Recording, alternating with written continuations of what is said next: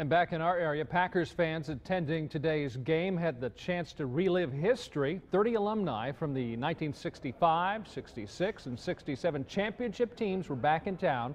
It's part of the Packers' traditional alumni weekend celebration. Now, the former players also made up the game's ambassador line. They were even introduced on the field during halftime. Some of the alumni we spoke with today say it's great to be back in green and gold territory. It's never a bad time around Green Bay.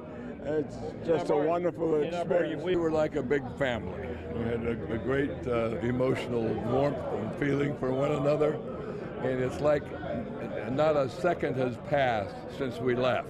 So we come back and there's hugging and feelings and emotions, and it is actually like we left yesterday instead of years and years ago. So it's a wonderful feeling. Well, they're not alumni, they're brothers. I tell you, we're a very close-knit group, almost like brothers, and I always, anytime I get around these guys, it's just a great feeling.